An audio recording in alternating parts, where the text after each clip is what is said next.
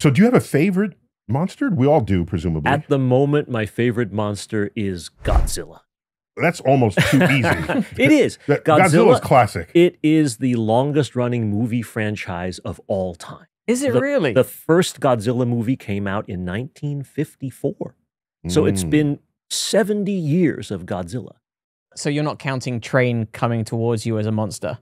Because that in the original silent movie. In the original silent movies, that's right. Or slowly galloping that. Well, those are monsters of a different kind, right? Those are the monsters in our imagination. Right. Things that we think are frightened and scary, they must be a monster, but then turns out it's just a train.